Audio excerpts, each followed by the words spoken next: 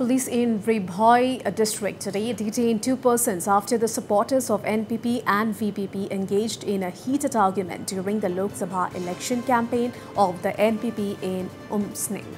Well, the incident took place as Ampareen Lyngdoh, the NPP candidate for Shillong parliamentary seat, was campaigning at Umsning. The escalating situation even prompted Ampareen Lyngdoh to urge VPP party supporters to disperse in order to prevent any potential breach of law and order.